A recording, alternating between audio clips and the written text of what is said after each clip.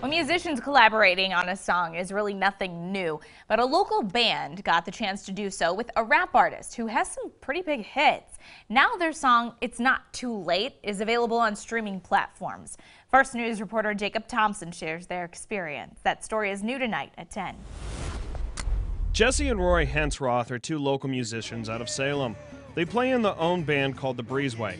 Ever since the pandemic halted concerts, they've had a little bit more time on their hands. You know, since we weren't playing live gigs and we weren't actually going out of the house very much at all, we found ourselves with like about 3 or 4 times more free time than what we normally have. So they started an online concert series to give people entertainment.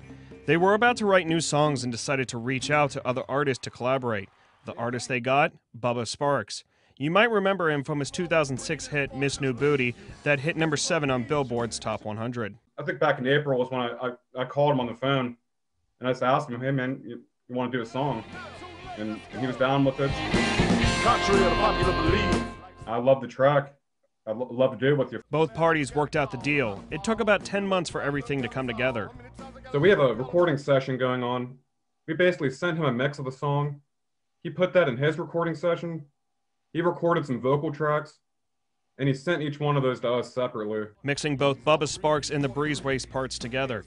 It might have taken a little longer to put together, but everyone has to be patient during a pandemic.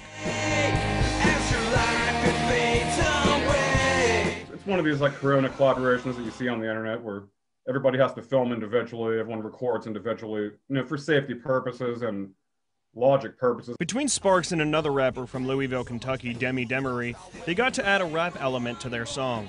Because we've done so much other stuff that's one thing we're not that great at. So we're like, you know, let's incorporate someone who is better at that kind of thing than we are. Their music can be found on Apple Music and Spotify. Jacob Thompson, WKBN 27 First News.